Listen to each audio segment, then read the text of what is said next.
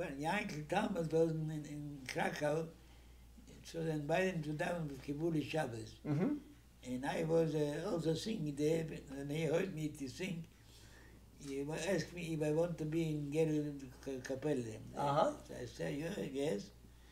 And I went at that time to Warsaw, and singing the tefillas.